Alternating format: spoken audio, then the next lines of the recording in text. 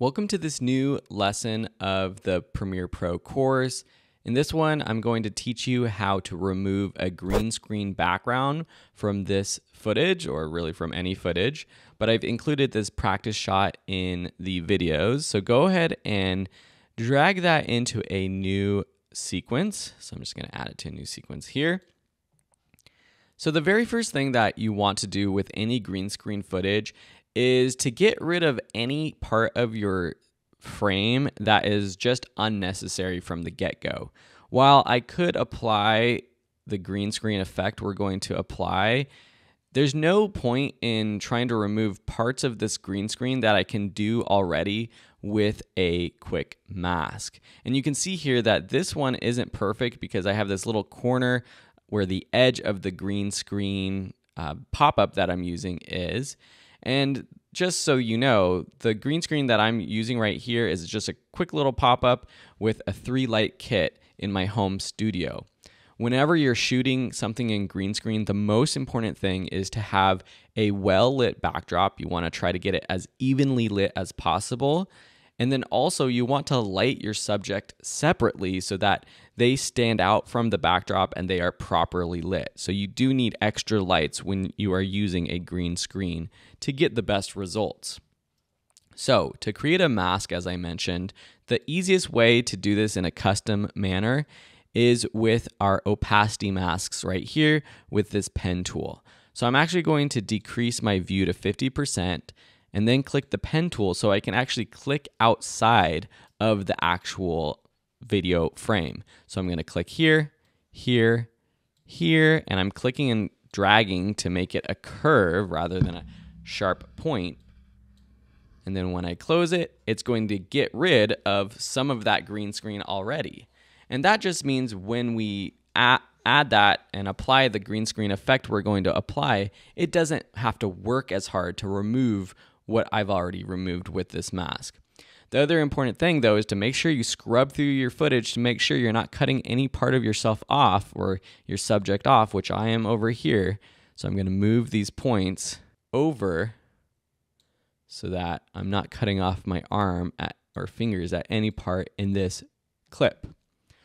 All right, so once you're happy with your mask, now it's time to actually apply the green screen effect. Under the effects panel, underneath video effects and keying, we have a number of chroma key and green screen effects that we can use. But the one we're going to use, and I suggest, is the ultra key effect. Drag that onto your clip and apply it. I'm going to change my fit back to fit so I can see my whole video. And then over in effect controls, we have the ultra key.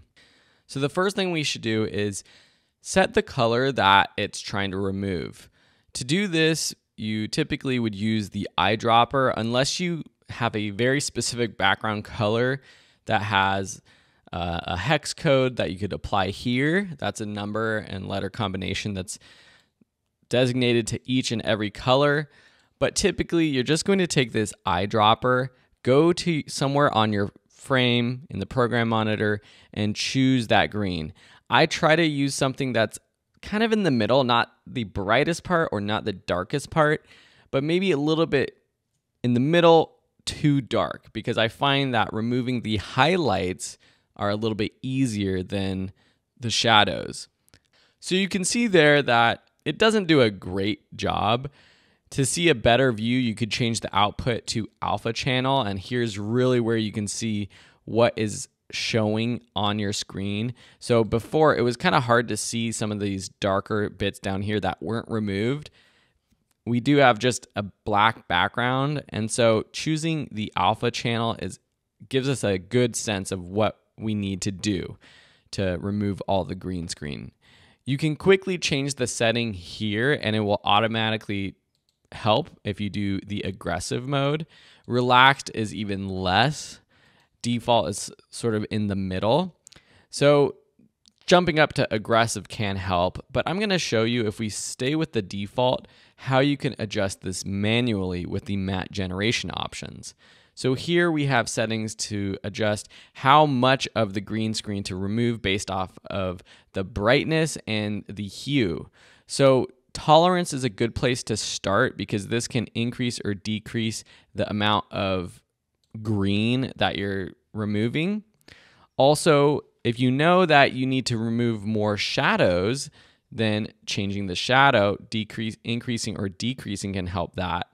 And then for highlights, the highlight feature can help a little bit, but I find the pedestal does a better job at removing the highlights. You kind of have to have a balance here because now I'm starting to lose some information in my hair. So this is where you have a balance, and maybe I move my matte in over here if I'm not over there at all. So let's go ahead and change the matte, which is up here in the opacity, or the mask rather. I'm going to move this over here, move this point like this. So now we're getting rid of pretty much all the green that we saw. Let's change the mode from alpha channel to composite. And so that's a pretty solid adjustment. We still see that we have a little bit of an edge here. We also have some green showing up on my cheek.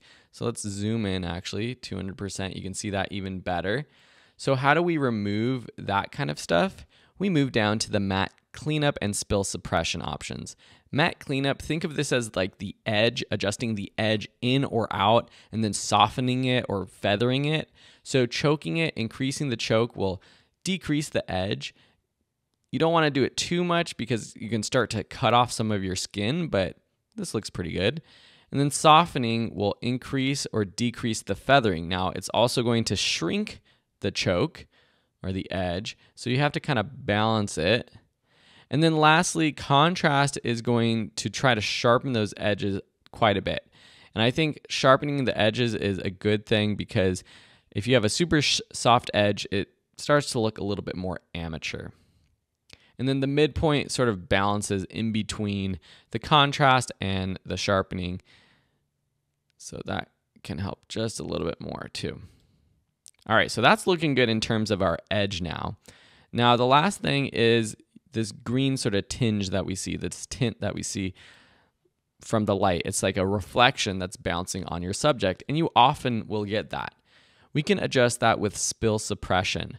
Take the desaturate option and just drag it up until you don't want to start desaturating your skin color, but it's basically looking for that color and it's desaturating it.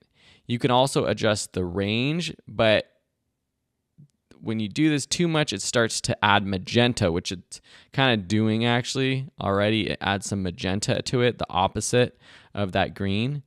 The spill and luma settings can also fine tune it. You can see if I decrease the luma, I'm getting more detail back in my hair up above. So that's actually a pretty decent job. So let's actually zoom out to fit and play through this. Something to note when you're trying to remove green screen background is when you have motion, you're gonna get some of this motion blur, which combined with the reflection and how it's captured is pretty difficult to remove. So you kind of have to play around with it and see. Shooting at a higher frame rate can help so that you don't have as much motion blur. This was shot at 59 frames a second, 59.94, and so that is going to look better than at 24 frames, but you still have to kind of live with that with our basic cameras and doing this in Premiere Pro. If you want a more advanced way to remove green screen, you can look at After Effects to help improve this as well, which is, I have another course on that too. The last option in Ultra Key is color correction. So this is if you've changed some things, like you've desaturated the spill too much, you can actually add back some saturation to kind of combat that. So we lost some of that saturation based off of the greens. It's really starting with the greens, desaturating the greens, but it also took out some color out of my face, so that can help. And then same with hue, luminance, that can adjust your subject as well. So this is looking pretty good. The next step is to add a backdrop to this. And I've added some photos that you can download with the downloadable resources that you can practice with. So I'm going to start with the office photo thanks to Laura Davids. This was downloaded from unsplash.com. So if I take this, add it to my background, so I've moved the green screen practice footage up to track 2. I'm gonna shrink this. So say I was trying to get a shot where it looks like I'm in an office. What's wrong with this shot? Well, the background is completely in focus. And so to make it look more natural, we're going to add a Gaussian blur. Gaussian. How do we spell this? Gaussian blur. Apply it to the background, and then I'm just going to increase until it looks pretty good. And you'll notice that when I'm doing this, I don't necessarily need to repeat the edge pixels because the size of this background is actually larger than the frame size. So unless I shrunk this to the frame size, I don't need to do that for this photo. So I think that looks pretty good. And that's a pretty dang clean green screen adjustment. So you can tweak it. You definitely want to go where there's some motion and see if you could play around with these things like the choke to get rid of any of that motion blur a little bit more. Maybe play around with the soften and the choke just a little bit more to try to remove some of that motion blur in between. But with everything, it's sort of a balance, and with more perfect lighting, if I was standing further away from the green screen and I didn't have as much spill or shooting at a even higher frame rate, this motion blur could be improved in production as well. So you're kind of left with dealing how the footage is. The other cool thing too now is we can move my footage around. So say I want to shrink myself, put myself in, the lower corner or something. I could have some graphics up here in the top right, maybe to make this look a little bit more natural. We're gonna move this background down just a little bit, something like that. I can also double click this clip here and move it around. Now we can add some titles and graphics over on this side of the frame. Cool, so that is how you use the Ultra key to remove green screen backgrounds in Premiere Pro.